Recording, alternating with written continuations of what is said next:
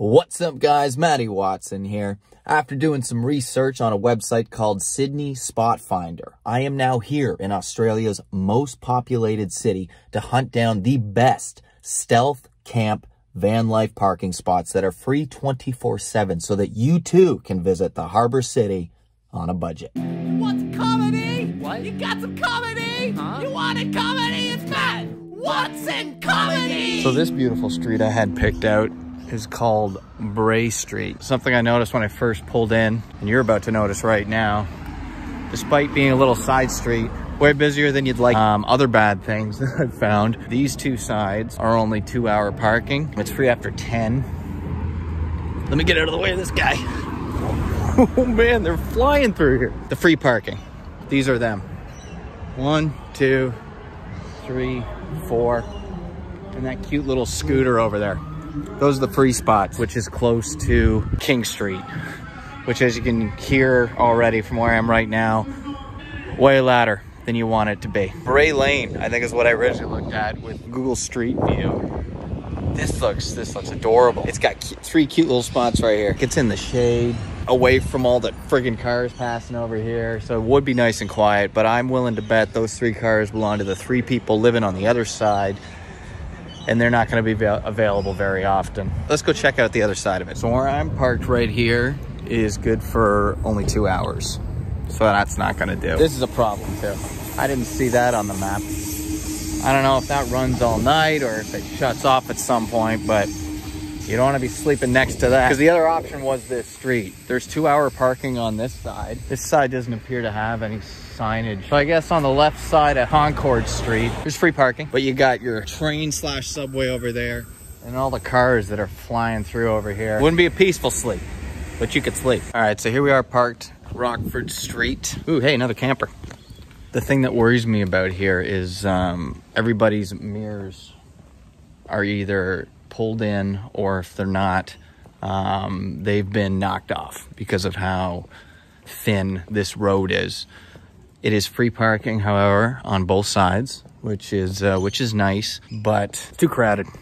That's my instinct right away. There's too many buildings, too many doorways and front windows facing you down that street. You're surrounded on both sides, and then on top of that, there's cars lining both lanes as well, and I'd just be worried that someone's gonna hit your car there. Someone's gonna hit your car eventually. If you're parked there for a while, if your mirrors don't fold in, then they're gonna come off. It is worth mentioning that there are a ton of spots down this street, but of the ones I've looked at thus far, it's my least favorite. So I'm here on Lang Road.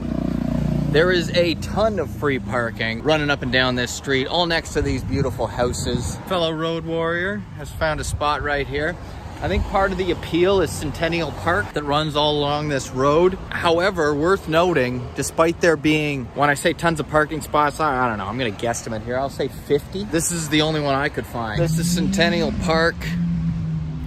Tons of place to leave your vehicle, although they only want you to have it there for 3 hours. But like I said, if you wanted to make this a long-term camping site, Lang Road runs just along here. There's a place to cook in this park, place to eat, place to play, place to drink some water, place to put your rubbish, and a place to put your butt rubbish. This is a nice spot. I would say this is the furthest out of the city core of all of the spots that I've showed you. But hey, if you're like me with a fold-up bike, you can probably get to the core in 10, 15 minutes. All right, I'm here on Fox Ave. It's right beside this oval right here, which on the map said there was public toilets. There are some, they're locked. This entire street, free both sides, as you can see, popular amongst other van lifers.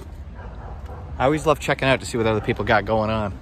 Oh, they got a nice place to sit in the back there. Curtains are a dead giveaway. Oh, and there's a friggin' bus up here too. Looks like it's got 3 solar panels up top. Surfboard, awning. This thing's a mansion. Busy enough street as he pulls back to not get hit by a vehicle. Coming from the left-hand side. I'm not saying you Aussies drive on the wrong side of the road, but we can all agree you're not driving on the right side of the road. Lots of place to have a picnic. There's even a picnic table over there and a place to cook. This place works, but I think we can do better. Let's head a little bit north, a little more downtown to the Glebe area and see what we can find there. All right, so this is Oxley Street. All the streets around here seem to be only 2-hour parking, but then in this little back corner, there are 3 spots. One of them is handicap. The other 2 are not. And you've got to check out this friggin' view that comes with it. There's a nice little trail here that everyone seems to be running down. And on top of that, my van's just up there, just over here, a toilet. And as far as a public toilet goes, this seems to be the most impressive one I've ever seen. You don't even need to squat on this one. And this spot would be perfect, but I've just seen a sign that sort of covers this area and it says restricted parking area, park in bays only. That's fine, I've done that. 3 bays, I'm in one of the 3. Then below that it says loading zone, 6 a.m. to 6 p.m. Monday to Friday, 6 a.m. to midday Saturday. It's gotta mean everywhere in the zone, right? Or else why would you put that? If it only affects the area where the bins are, then you would just have the first sign. But if this whole area is a loading zone, then that to me says that all of a sudden these 3 bays are not free parking. And at the other side it says end restricted parking area. Therefore this is restricted, bound by the rules on the other side of this sign. Everything over here doesn't apply to it, but everything else is 2-hour parking. That sucks. Really thought I had it here. Like, look at that view. That's insane. That would have been nuts. Dang. Thanks for checking out this video, buddy. If you wouldn't mind just giving it a little thumbs up, throw the channel a sub, and then just send this video to a friend. I have been scouring the streets of Sydney, hunting for the perfect place to stealth van life camp for free 24/7, and I'm here to tell you that I've found it. And next week, I'm going to show you. Shout out to my sponsor, Super Sparrow. I absolutely love these guys. They make bottles that makes it possible to carry around a liquid substance that you need to survive. Check out supersparrow.com for all of your water bottle needs and use code MATT25 at checkout to get 25% off your entire order. Thank you for watching, and I'll talk to you next week.